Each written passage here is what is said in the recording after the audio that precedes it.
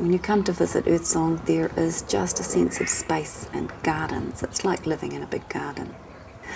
We're New Zealand's first co-housing project, and what that means is that the village has been designed by the people that wanted to live here at the time, and we run it cooperatively, and we do all of our decision making with consensus decision making. We're in the middle of the suburbs, and we don't have a lot of green space actually around us. We try and grow as much of our own food as we can, but with 4 acres and 60 people on site, we don't have big enough gardens to be fully sustainable.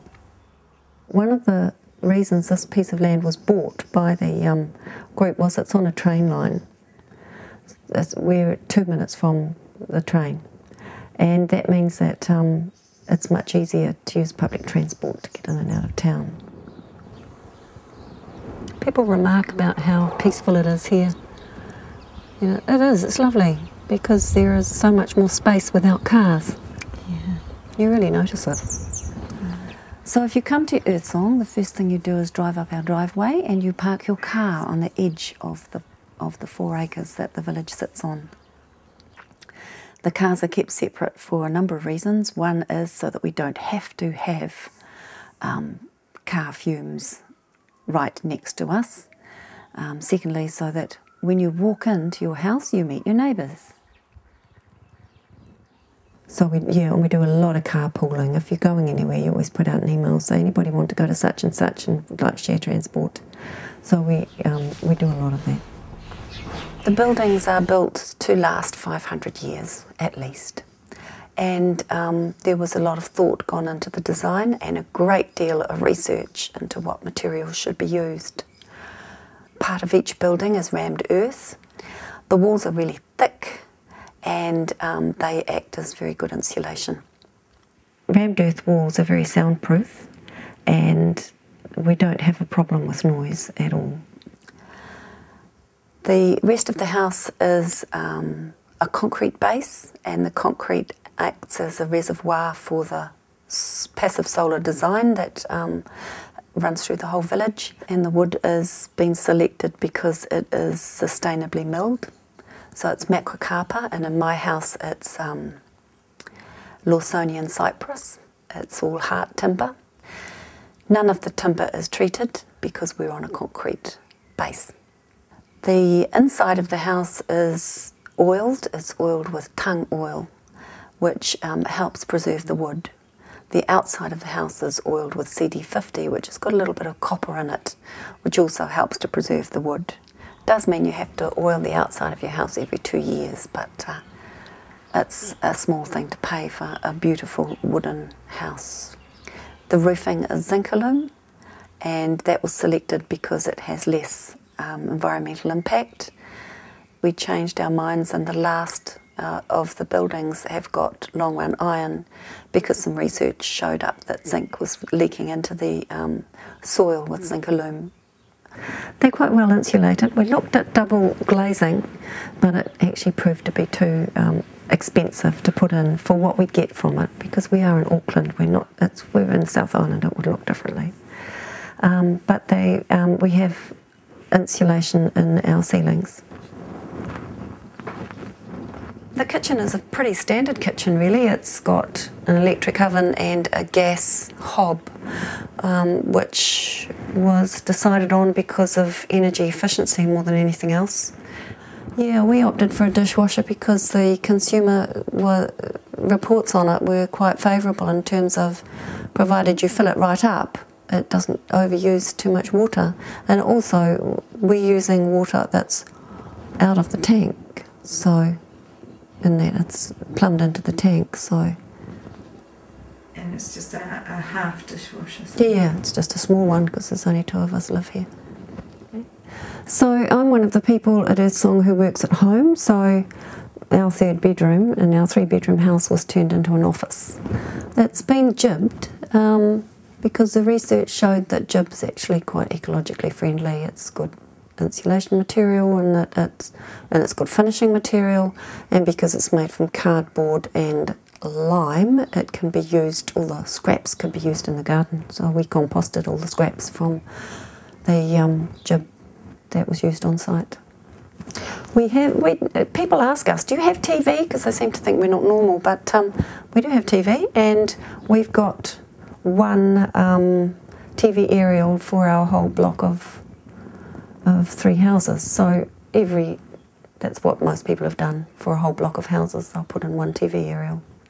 One of the things you need to do when you live close with people is have some agreements on how you do that. So how can you have privacy and still live close together? So we have some things that we've kind of agreed on. You get to know people anyway, and you get to read their mood, and you think, oh, I won't talk to Jimmy today because he's looking like he's in a hurry. So people read you anyway, but we have some kind of agreements whereby if you're on the side of your house that doesn't have a path, then you're deemed to be in your private space. So your neighbours won't call to you over the bushes to talk to you. They'll just leave you be. If they want to come and talk to you, they'll come around to your front door and knock on your front door. But people forget that you know your neighbours really well. So it's quite different to live close by somebody you know really well than it is to live close by somebody who's a stranger. In fact, it's really comforting to have your neighbours close when you know who they are, and you can chat with them and borrow enough milk for your cup of tea or whatever. Yeah. Because we have a lot of common space, if you actually just want to chat with somebody, you just go and sit in one of the common spaces and somebody will come up and join you. You can wind up with quite a little party there after a little while. This is another way of living in a supportive neighbourhood where you have your own space, you own your own home, and you own some things in common.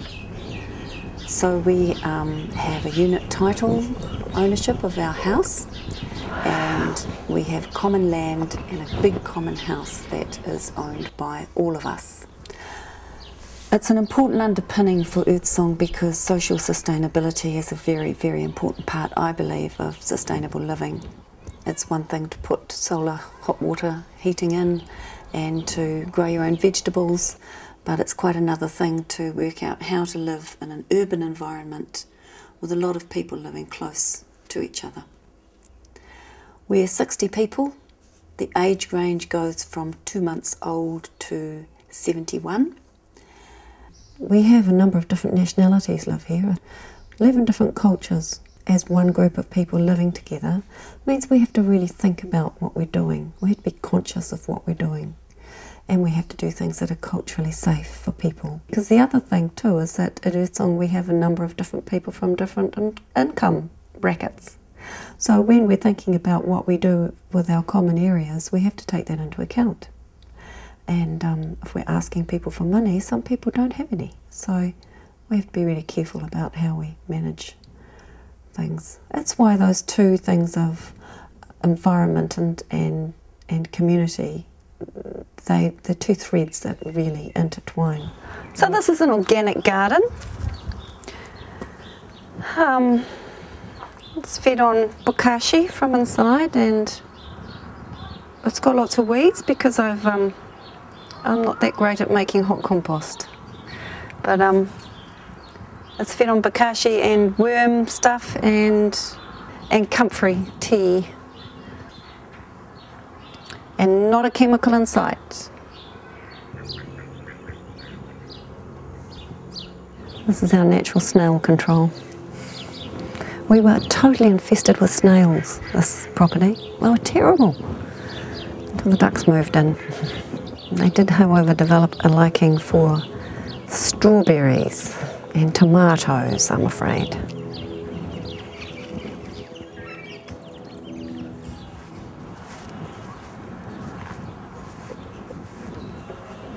This plum tree's completely loaded this year. We've had so much fruit coming on the trees, it's great.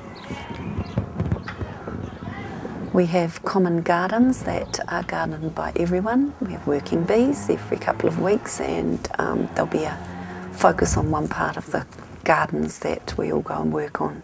It's much more fun to work together in a garden than it is by yourself. and we get a lot done in a working bee, and we enjoy them, and somebody always makes a delicious morning tea. So this was potatoes and kumara and peas and corn that will be used in common meals. Group of us got together and planted it up. The potatoes have all got bokashi under them and they've completely taken off. It's been great. We have 32 households and we put as much stormwater off of this piece of land as used to come off of it when there was one house on it. So what happens to the water that comes off the site is that it gets collected in swales alongside our pathways, and the swales have got water-loving plants growing in them, and what happens is the stormwater gets slowed right down so it can be reabsorbed by the plants and absorbed into the soil. This is another shot of a swale, but it's had watercress in it, and the watercress has to be pruned right back so it'll take off again. We eat the watercress in our salads, but you have to pull it all out. So you can see how much water there is in a swale at this end of the property. This is where the runoff goes into the pond from here, from the swales. We have had the water right up to the concrete, but we've never had a flood.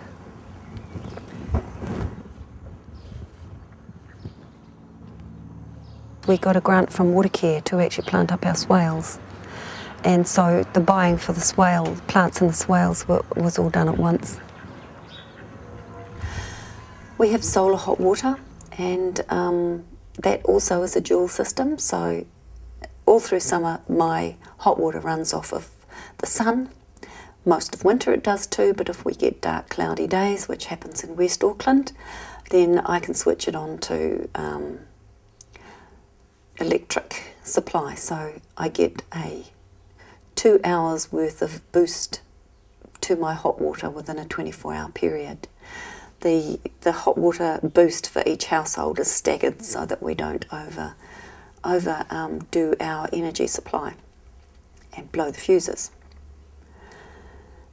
Our electricity, we're on mains electricity, though we are wired up to put in photovoltaic if we want to, and that may be something that we do later on. And our power consumption is quite low. Firstly, the houses are really warm, so we don't have to use much in the way of heating. We use electric heaters mostly, or gas heaters. And secondly, we only have one line coming into the village, so we only pay one line fee. And it's much lower. It's about a quarter of what most people out there in the community would pay. Yeah, this is our communal laundry. It's probably the most used room in the whole place. We have 4 washing machines for 60 people. It seems to be enough, though we do chew through the washing machines, I have to say. They get heavy duty use. And the idea is that doing your laundry is a chance to meet up with your neighbours, so that's why we have a communal laundry. Yeah, these are the communal washing lines, and we had a bit of a debate about whether to put a roof on it or not, so one's got a roof on to see how it goes, a perspex roof.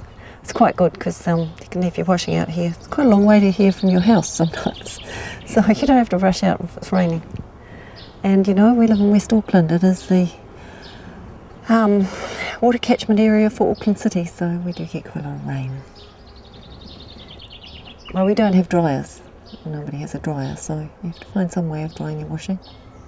We ran into a problem with wanting to collect our own water and use it as our sole source of water supply.